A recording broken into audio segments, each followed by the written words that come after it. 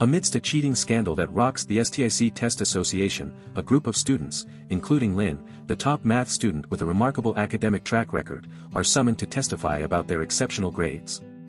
Lynn's personal journey begins when her father, a teacher with a modest income, tries to enroll her in an expensive school against her wishes due to the financial burden it would impose. However, Lynn's extraordinary mathematical skills catch the attention of the school's principal during the enrollment process. Impressed by her abilities, the principal offers Lynn a scholarship, which she gladly accepts. It is during the ID photo session that Lynn crosses paths with Grace, a friendly and affluent girl whose aspirations lie in acting rather than academia. Despite their differences, the two form an instant bond and become close friends. As the story unfolds, a new rule requiring a minimum average grade of 3.2 puts Grace's academic future at risk. Desperate to avoid disappointing her parents, Grace turns to Lynn for tutoring, who reluctantly agrees. On the day of the exam, Lynn tries to boost Grace's confidence by reminding her of the practiced exercises. However, Grace remains completely lost, leaving Lynn deeply concerned. Determined to help her friend, Lynn devises a daring plan. She writes the correct answers on an eraser, conceals it in her shoe, and kicks the shoe to Grace. Unfortunately, the shoe ends up in the middle of the classroom, but Lynn quickly finds a solution by stepping on the shoe while submitting her own finished test. Grace uses the eraser and achieves a GPA of 3.87, saving her academic standing. In a celebratory gesture, Grace invites Lynn to hang out at her pool, where they are joined by Grace's wealthy boyfriend, Pat. During their conversation, Lynn's financial struggles come to light, prompting Pat to make a tempting offer. He proposes a significant sum of money for Lynn to help him and his friends cheat on their exams. Initially declining the offer, Lynn reconsiders when Pat reveals that her father is still burdened with administrative fees despite her scholarship. Distraught, Lynn searches her father's desk and finds the paperwork confirming Pat's claims, leaving her in tears. Engaged in piano practice later on, Lynn discovers that her nimble fingers can be used for subtle signaling. Inspired by this realization, she accepts Pat's proposal and teaches the group how to communicate answers using hand patterns assigned to each letter. They disguise their activities as piano lessons, maintaining a legal facade and providing an alibi for any future investigations. The group embarks on a successful cheating spree, with Lynn discreetly moving her hands on the desk while the others observe, fooling the teachers and securing great grades for everyone. As the cheating business expands, Lynn uses the proceeds to support her family and buys her father a much-deserved new shirt. Despite their academic prowess, Lynn and Bank, the second-best student in the class, are not friends. However, they are often paired up for math competitions and excel when they collaborate, forming a mutual respect for each other. Bank, like Lynn, comes from a humble background, relying on a scholarship as his mother struggles to cover administrative fees with her meager earnings from a laundromat. While Bank possesses an exceptional memory, demonstrated by his ability to recite pi quickly, he maintains a strong aversion to cheating. After emerging victorious in the Teen Genius competition, Lynn and Bank receive a summons from the principal. The principal informs them about an overseas scholarship opportunity, but with only one slot available, they become rivals. Bank, burdened by the pressure, returns home to find his elderly mother washing clothes by hand due to a broken machine. Despite the mounting stress, Bank prioritizes helping his mother over studying. One day, a classmate named Tong approaches Bank, seeking to pay him for assistance during the exam as the piano code proves too challenging for him. However, Bank declines, unwilling to accept ill-gotten gains. During the exam, Lynn continues to use her hand signals, but Tong, unable to memorize them, resorts to trying to peek at Lynn's paper. Bank, sensing Tong's cheating intentions, keeps a watchful eye on him and notices his surreptitious glances. Upon completing his own exam, Bank stands up and pretends to stumble next to Lynn's desk. He discreetly shows her a note, warning her about Tong's cheating attempts, and Lynn pretends to express gratitude. Bank then submits his test to the teacher and reports Tong's behavior before leaving the room. Unfortunately, the teacher disregards the warning, as the test is divided into sets A and B, making cheating seemingly impossible. When Lynn and her paying accomplices realize this predicament, panic ensues. They cleverly employ hand gestures to communicate which set they have. Lynn, with set A, initiates the hand gestures for that set, enabling everyone on her team to hand in their tests while surrounding the teacher. During this distraction, Lynn swaps her paper with Tong, who possesses set B. She hastily completes the remaining exercises and signals the answers to the group with set B. With time running out and the teacher approaching to collect the papers, they ignore him but manage to fill in the answers just before he reaches their desks. However, their momentary relief is short-lived when Lin and Tong are unexpectedly summoned to the principal's office after Bank informs her about Tong's misconduct. Despite their denial of any cheating, the principal discovers that Lin's and Tong's papers have been mixed up. Lin's father is called in for a special meeting, and the principal delivers the verdict. Due to this being their first offense and Lin's otherwise commendable academic record, she will not be expelled but will lose her scholarship instead. Outraged, Lin confronts the principal, highlighting the school's exploitation of her father's financial contributions while she is meant to have a scholarship, likening it to cheating.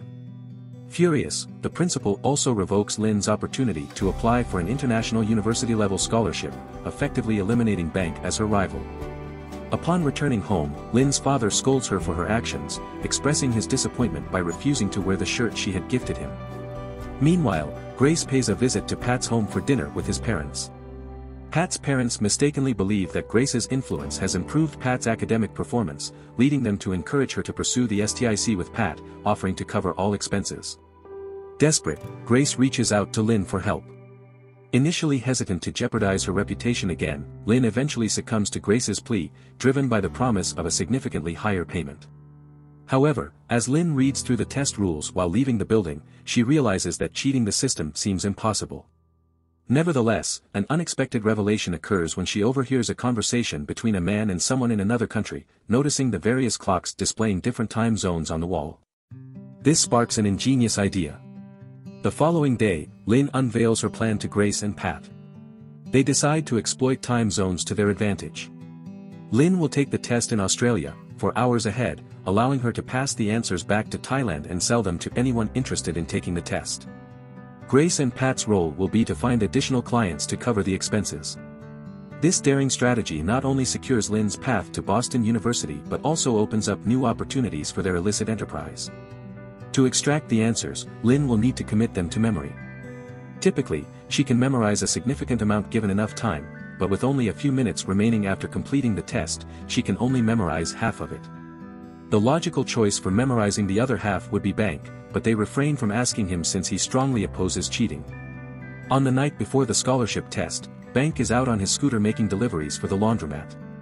Upon returning home, he is accosted by 2 thugs who accuse him of scratching their car with his scooter. They proceed to assault him and leave his unconscious body in a landfill.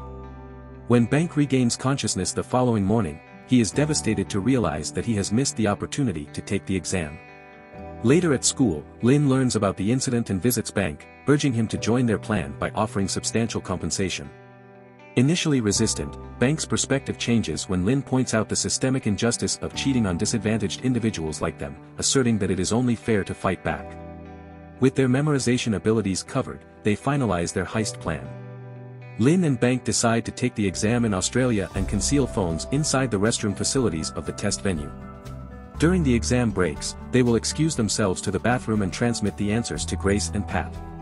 For the final part of the exam, which lacks a break, they will feign illness. Grace and Pat will print the answers on barcode stickers, affix them to pencils, and distribute them to paying students just before their flights. To expand their client base, Pat delivers a special presentation impersonating Steve Jobs, leading them to amass millions.